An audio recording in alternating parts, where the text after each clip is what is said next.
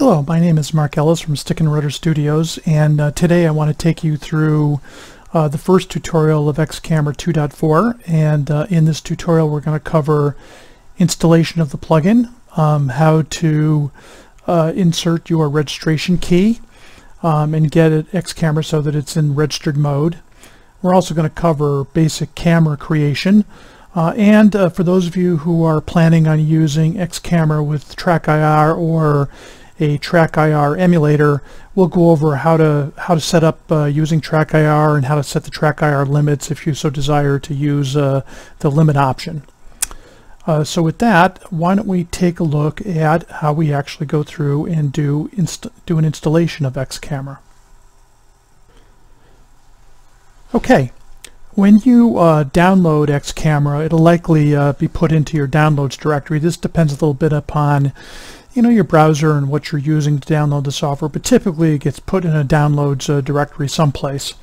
And you'll see that the plugin is packaged in a zip file. In this case we have XCamera 2.4.zip. Now what you're going to want to do is unzip this into a temporary directory. And I'm using 7-zip. There's a number of different zip utilities out there, but I use 7-zip, and I just click on this, I right click, and I can go to 7-zip, and I'm going to say extract it to XCamera 2.4.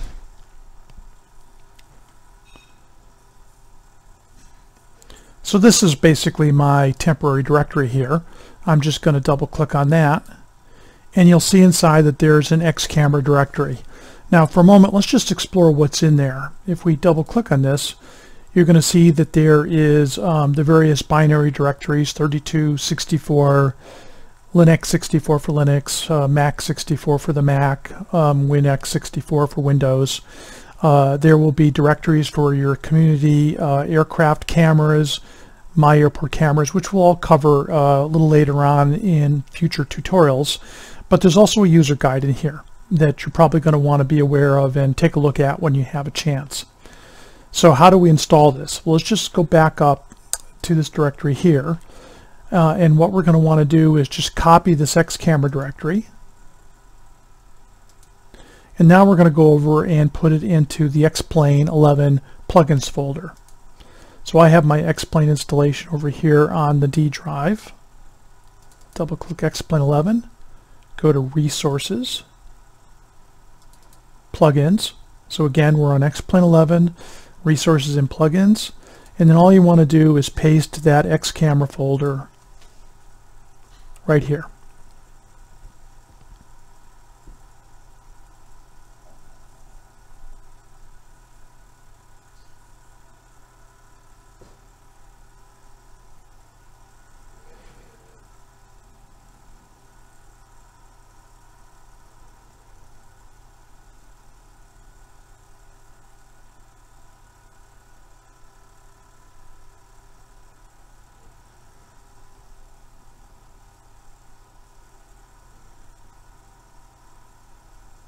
Okay, so now we've got XCamera installed in the X-Plane 11 plugins folder.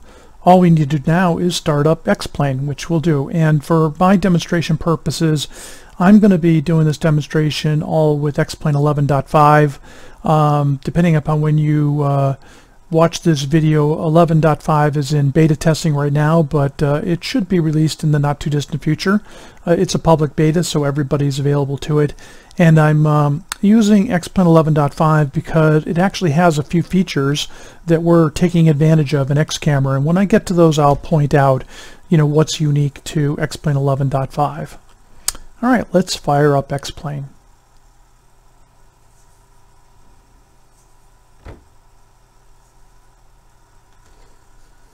Okay, now that we have X-Plane up and running, and we're in the default Cessna 172, which is a pretty good plane to do a tutorial with, I want to show you how you would enter your registration key for XCamera. Now, a couple things to point out. XCamera does come with a number of features that are completely free. You don't need a registration key for them, and I'll try to cover what those are in the tutorials as we go a little bit further along. But most people, I think, once you try it out, you'll likely end up buying a registration key, because some of the more advanced features that are required for the registration key, I think, are pretty valuable, and most people will want them. So at this point, if you don't have a registration key, you should be able to come up here and you should see XCamera in the plugins menu. This tells you that XCamera is actually installed properly. And you could right off the bat go in and enable it and start doing camera definitions. But what I'm going to do first is show you how to put the registration in. So the first thing we're going to do is, depending on how you purchased it, you're either going to get an email with the license key as an attachment, and that's the way it's going to be if you buy it from the Stick and Rudder Studios website. If you buy it on xplain.org, the serial number for XCamera will actually be in the download for that purchase on your xplain.org site. And once you have the serial number, you can enter it into this registration dialog, which I'm going to show you here in a minute. But let's take a look at what it looks like if you get it in an email from purchasing it from the Stick and Rudder Studios website. So I'm going to go to my Gmail account here, and you'll see that I have an email here concerning my 2.x license key. And if I just click on that, you'll see that I get this email here, and there should be a license.txt file attachment to it. Now this license.txt is just a plain ordinary text file. It has your key on line 1, and it has your email address on line 2. Now the good news is this is the way your key is going to actually get stored in XCamera after you're registered. It's just this file is basically saved into the XCamera folder, and XCamera looks at it every time it starts up to make sure that you've got a key installed. So all we really need to do is just come over here and just do a, let's see, I think what we'll do is we'll download it first. All right, and that should put this in my downloads directory. Let me just double check that.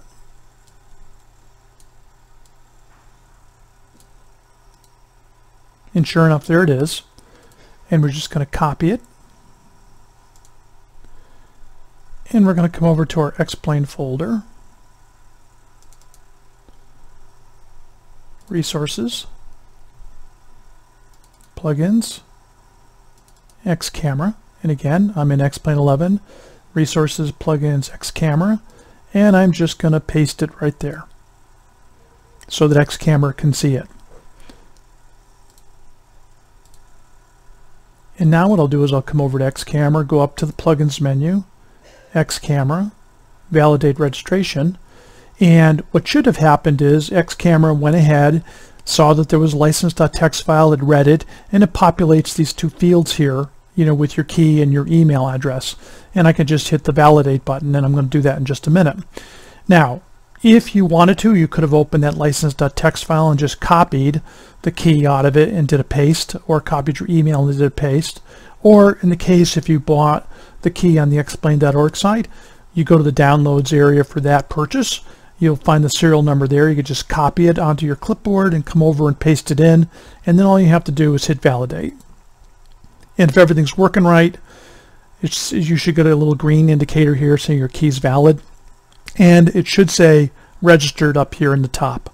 So we're good to go. Now you only have to do this once, assuming that you don't delete that license.txt file or somehow have to completely reinstall XCamera from scratch. It should stay registered for the duration, as long as that license.txt file is there and it's got a valid key in it. Okay. So now the next thing we're going to do is create our first set of cameras. So by default, when XCamera starts up, it tries to look to see if you have a camera definition file for the plane. If you got one, it will go ahead and load it and will automatically enable. In this case, I don't have a camera definition file yet for the Cessna 172, so I'm going to want to go up and make one.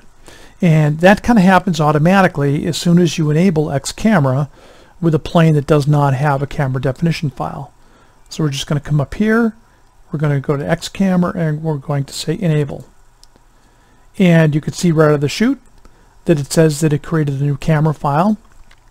And at this point, that new camera file, which we're going to see in a minute, it's just got one camera in it. It has one category, which is the cockpit category, and it has one camera, which is the pilot view, which is effectively the same position that your pilot camera was in within default X-Plane without X-Camera enabled. Okay?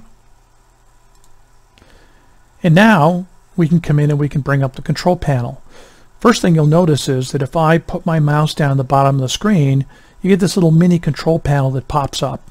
And in here, we'll go over this in a little bit more detail in a few minutes, but you've got commands you can operate here. You've got any favorite cameras that you've created, but I can bring the control panel up from here. I can also bring the control panel up from up here by simply saying toggle control panel. And this is the X-Camera control panel. Now, in this case, we're showing it with a little bit of a translucent background. That sometimes is very useful for being able to see what's going on behind here as you're trying to position the cameras. You can also come up here and click solid background to get it to have a solid background, which makes the options and things stand up a little bit better, but also makes it a little bit more difficult to see what's going on behind it. But let's just sort of look at this user interface here real quickly, do a quick overview of it. So the first thing you'll notice is there's two sub-windows here. First one's the category, and with X-Camera you can have up to 20 categories, and then within each category you have your cameras, which are over here. And you can have, I think it's currently 150 cameras that you can have per category. So you can see you can go kind of crazy and have more cameras than you'll probably ever really use. Okay? And as I said, when you first enable X-Camera, the first thing it does, it creates this cockpit category for you automatically, and it creates a pilot view camera, which is effectively a camera at the typical default X-Plane pilot station. And from here, we can create some more cameras. But first, let's just show you how you can maybe move this around a little bit. I'm going to go back to a translucent background. And you could move this camera now by simply using your arrow keys. Left arrow, right arrow, up arrow, down arrow. The dot should move it in. The comma should move it out. Okay? And you can even do things like right click and do a mouse look, okay, to move it around, okay? Pitch it up, pitch it down, kind of get this camera positioned wherever I, want it. Now I'm going to come up here and quickly restore that camera file so it comes back to what the default is. And let's say, I'm pretty happy with this. Maybe I might want this camera up a little bit higher so I can get a little bit of view of the cowling. And you know what? I'm pretty happy with that. That looks pretty good. So I'm just going to save it. And I now have my pilot camera where I want it. Okay, let's say I now want to do another camera. And maybe another one that's pretty common is I want a close-up of, let's say the six-pack, the basic instruments that you always use in a Cessna 172. So I'm just going to use my down arrow to come in. I'll use my dot key to move in like this.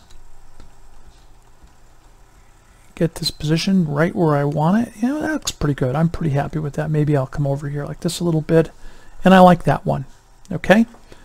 Now I'm just going to come up here, and I either can go to this menu and just say add camera to the end. Added camera 2 to category cockpit. Okay, and now I want to rename that. I'm going to select it. I'm going to right click, and in here I'm just going to change the name to, I'll call it 6-pack. Press return. All right, so that camera's all set. Now I can go back and forth between these two cameras pretty easily. I also want to show you that they show up down here in the mini control panel too. You'll see that I've got my pilot view camera, which we're going to go over in a minute. That's actually marked as a favorite with a view ID. I've got my category called cockpit, and I have in that category cockpit I have my pilot view, and I've got my 6-pack view. So you can see how these show up in the mini control panel as I add cameras. Now, let's say you'll notice that the way these transition is as soon as I click them, it's instantaneous. Let's say maybe I'd like to have a nice smooth transition between these cameras. Well, there's a little checkbox down here called Enable Smooth Transition. I'm going to check in on both of these cameras. And now, as I go back and forth, you see that I get kind of a nice back and forth transition between these cameras. So that's kind of a nice feature that people tend to like to use. And once I add a camera and I'm happy with it, I'm going to do a save all. Okay, let's say I want another one. Oh, that might be a good one. Typical good one is I'm going to want kind of a close-up of my GPS and my radio stack. So I'll just come on down here with the arrow keys.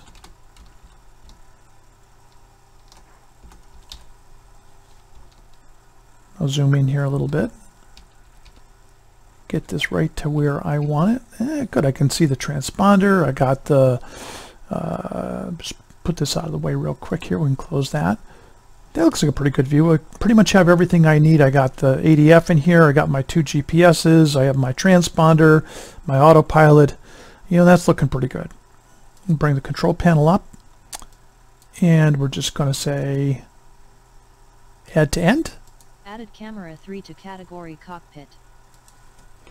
And I'll right click and I'll call this GPS radios. Alright, so that's looking pretty good. Now I want to show you another feature. Typically by default, and I'm going to close this control panel real quick here, you'll notice that you can't see me doing this, but I'm using my scroll wheel right now to scroll around.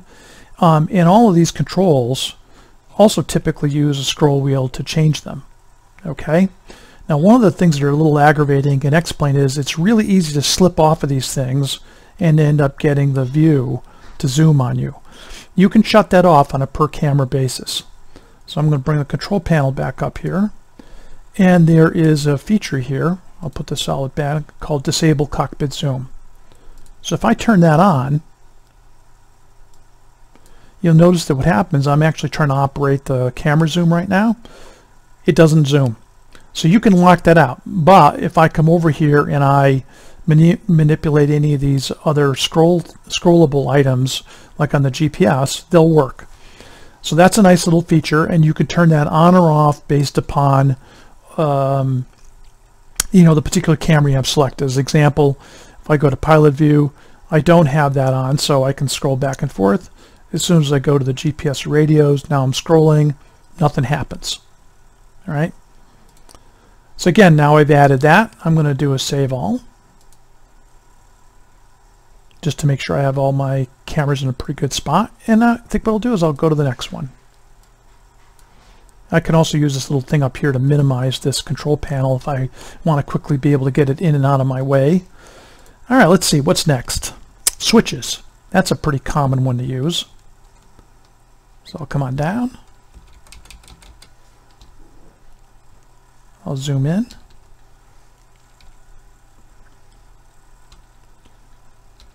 Now you'll notice that this yoke is in the way. Now I could probably just put the camera in even closer and get past the yoke, but I want to show you another feature. Say we don't want that yoke showing. You can come over here to yoke visibility, and I can say for this particular camera, I'm going to want to shut that off. Okay, but let's first add the camera to get it so that it's doing that. Let's say I kind of like this. I'm going to come in here, I'm going to right click, I'm going to say add to end. Added camera 4 to category cockpit. Select it, right click.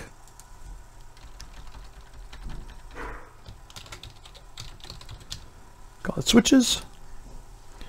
And now what I'm going to do is come in here to yoke visibility, and I'm going to say force to 0, which should hide the yoke.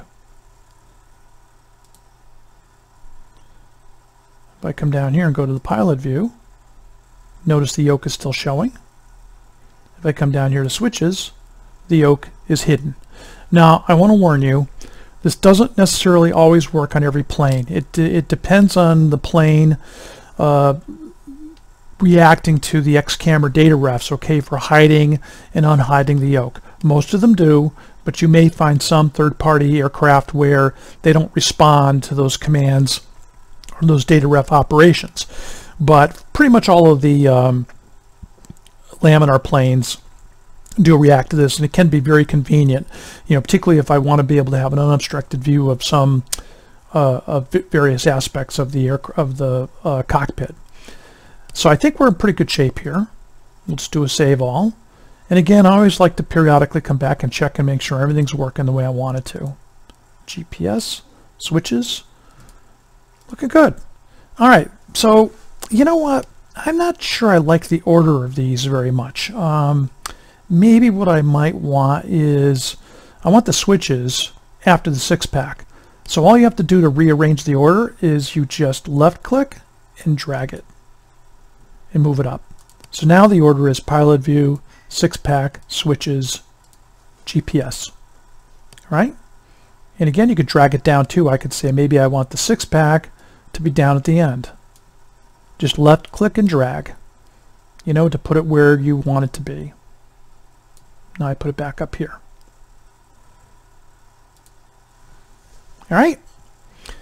So let's see. Why don't we add another category? Maybe we'd like to have a couple of cameras in the cabin.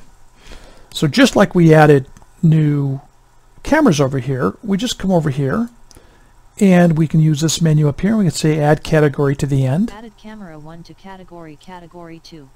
Now, what Xcamera does is it creates the new category, and it always puts one camera in it. And the camera that it puts in it is simply a copy of the last one that you had selected. I mean, it gives it a new name, but for the most part, all of the features and things on that particular camera, are the same. And again, to change the name of this, we're going to just kind of right-click, and we'll call this cabin. And now what I'm going to do is I'm going to move the camera back with the comma key. By the way, let me show you another way to move the camera around too. You see these little X, Y, and Z here? You can drag these things, like the Z is your forward and back. If I left click and move back and forth like this, I can move the camera back and forth like this. I can also do the same thing with the X and Y. I can also double click on it, and I could put in a value that I want. Say I want this to be 1. Right? Hey, look at that. That happens to get it kind of almost where I want it. All right, and I'm going to rotate this a little bit like this. Kind of looks good. And maybe I'll move the camera down a notch.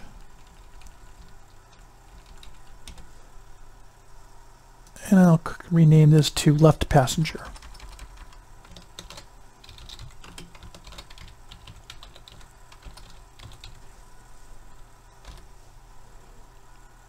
That looks good. And now what I think I'll do is I'm going to replicate that. Now, I think what I want to do is I want to get this so the camera's facing forward again.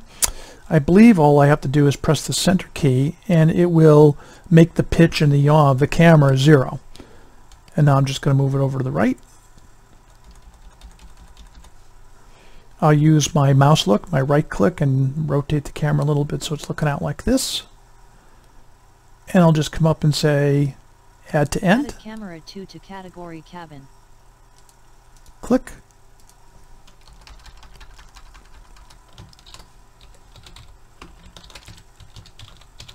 Right passenger.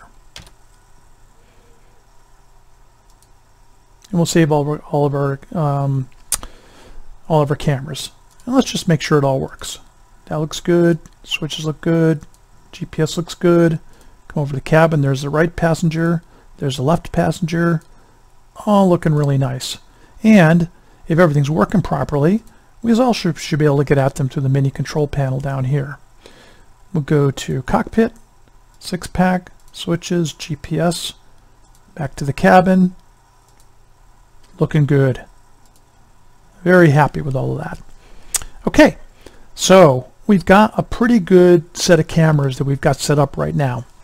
Now, a typical thing is people are going to want to map joystick keys or keypad keys to select some of these cameras. And Xcamera does definitely support that. And it uses a concept called view IDs. And these are simply numbers that you associate with each camera that gives it a unique identifier. And the reason we need to do this is that X camera can support thousands of cameras. Obviously you're not going to want to have a keyboard key associated with every single camera, so this allows us to identify those cameras which we might mark as kind of like favorites. And you can have within on an aircraft camera file, you can have up to 50 favorites.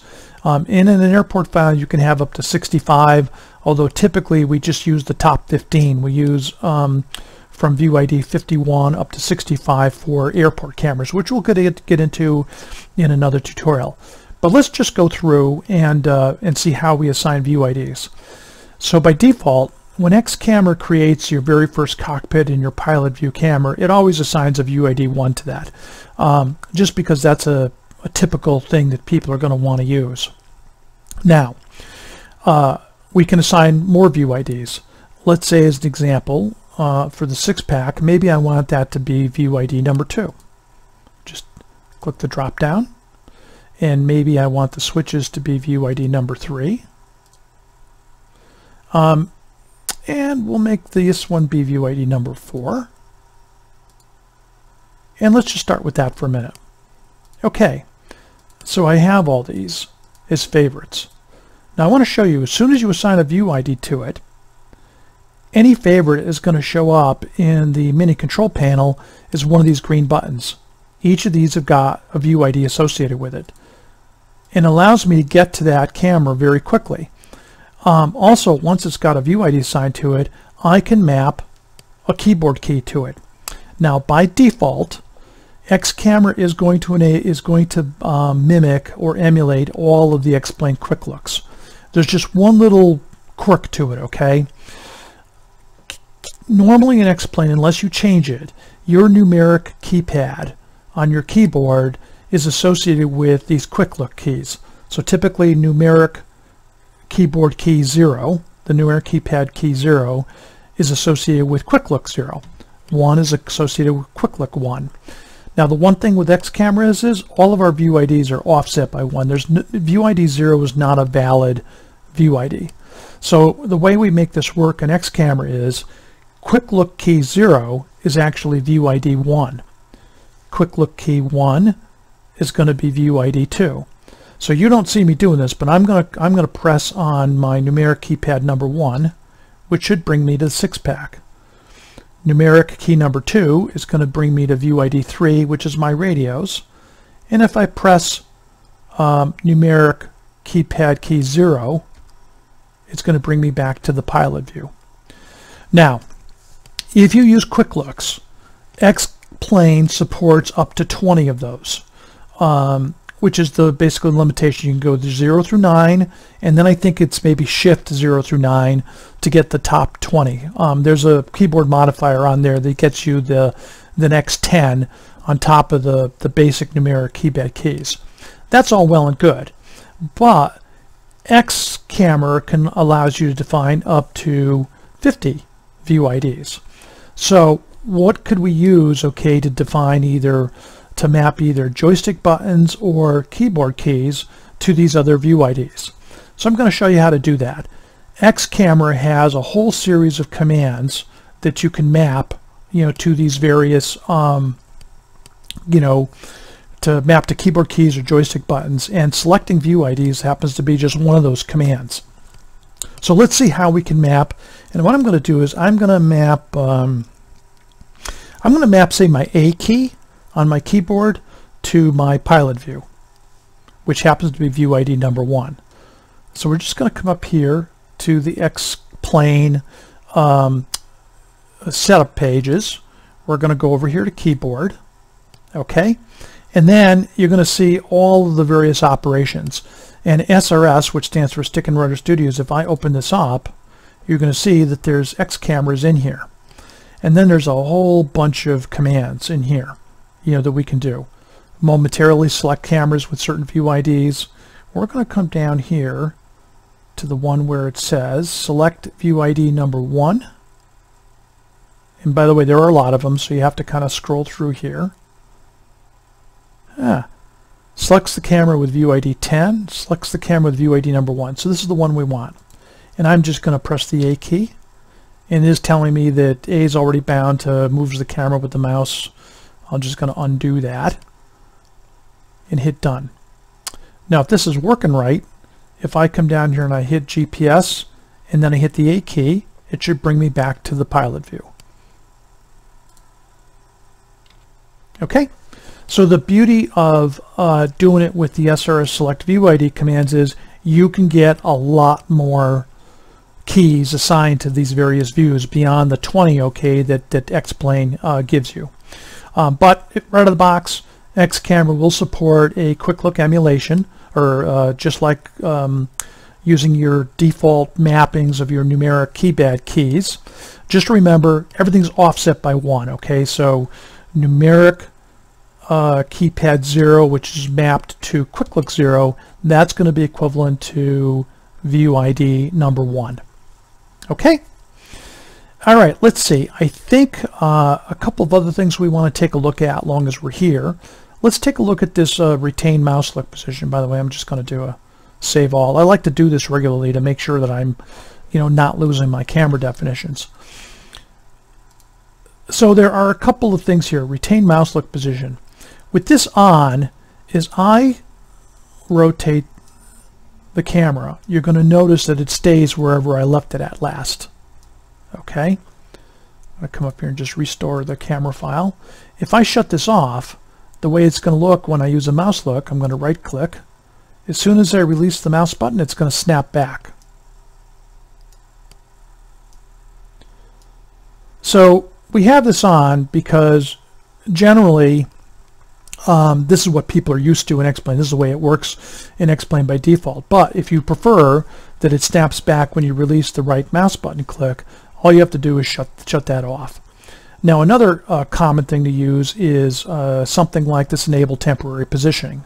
Okay, what this does is it will allow you that if I were to come in here and I were to rotate this and I had it at that point, you'll notice, okay, that the way I can get this to come back is if I come back here and I just hit pilot view, it's going to snap me back to where it was last saved. And that's what enable temporary positioning does. If I were to shut this off and I were to rotate that like that, this camera's definition has now just been changed. If I were to come over here and try to reselect it, you'll notice it doesn't move it because it's not considered a temporary position change. I moved the camera with the right mouse look. It now says that camera is now over at this position. If I were to do a save all right now, this is where the pilot view camera would be left at. So a common thing is, I'm just going to restore this to get it back. If you leave that on, what it does is it remembers where the camera was last saved at. So if I move off of it and I pick anything else and then come back to it again, it's going to come back to its original position. Or if I move off of it and I maybe now press my numeric keypad 0. Oh, I've got that mapped to something. There we go. I pushed the wrong key. It'll come back to it. Or if I move off of it and I select it in the mini control panel, it should bring it right back. So those are a couple of features. By default, you probably want to leave them on, but it's good to understand how they work and how they behave, because in some cases you might want these shut off depending upon what you're doing. Okay, let's now talk about TrackIR. For those of you that are using TrackIR or a TrackIR equivalent like Hat Track or some of the various TrackIR emulators, you're going to want to know how to set this up, okay, to work with X-Camera. So a couple of things we're first going to want to make sure we remember. Let me just put this back like this and kind of get this out of the way. You can't have TrackIR turned on both in X-Camera and in X-Plane at the same time. It's either one or the other. So the first thing you're going to want to make sure of is if you want to use it within X-Camera. Let me just see if I can remember where this is. Oh yeah, it's on the graphics page. You want to make sure that this is not checked down here. this enable TrackIR and TrackHat, make sure that's shut off in X-Plane. If you have it on and you try to use it in X-Camera at the same time, they just kind of fight with each other. So one or the other. So that's off, and we're in good shape there. The next thing you're going to want to do is you're going to want to install your TrackIR software and then start it up. So I've got a little icon down here for doing that. I'm going to start up TrackIR. And here's my TrackIR interface. All right, a couple things. When you first install this TrackIR software, typically the baseline installation is missing some of the game titles. So the first thing you want to check is come over here to titles, scroll down, and make sure that X-Camera is in here. If it is not, it's not going to work. See right here we have X-Camera, and I think to do a game title update, let me just see if I can remember where that is.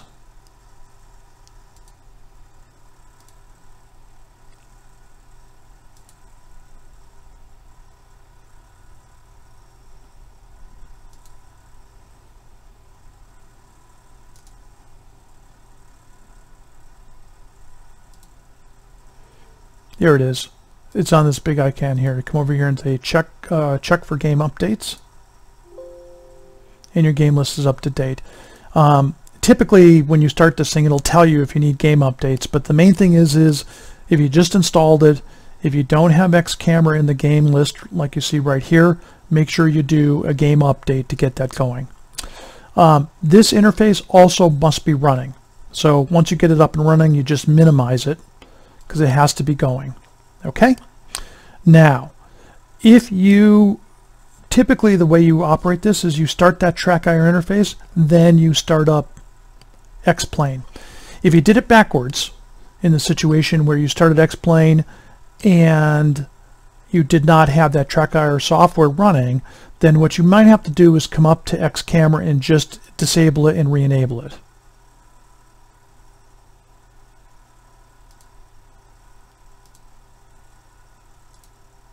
Okay, we'll open the control panel again. I'm going to turn this on so you can see it a little bit better.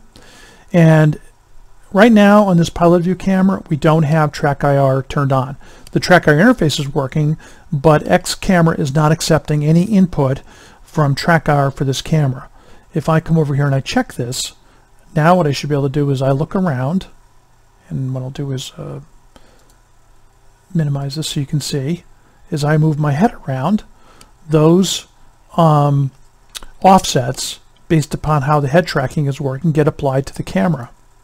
Now, a couple of challenges, okay, with TrackIR. It's going to let me put my head outside the cockpit. See that? Or sometimes if I really lean too far back, I get my head back behind the headset. And you could maybe fuss around with the profiles on TrackIR to try to get it so that it doesn't do that. But X-Camera does have the ability to put limits, you know, on these cameras. So the first thing we'll do is we're going to come up and we're going to do a reset TrackIR limits. And what that does is it basically sets up 1 meter limits, 1 meter to the left of the current camera, 1 meter to the right of the current camera, 1 meter up, 1 meter down, 1 meter back, 1 meter forward, okay? And I could test these just by turning these on. You know, I can try to see, you know, where it's working. But you can see that the limits are not exactly, you know, where we want them to be. So how would you set these up? Well, the way I do it is you would lean over, and I'll set that to my max left. Maybe I'll lean over here, I'll set that to my max right. Okay, I definitely don't want to put my head outside, so I'll hit that for my max up.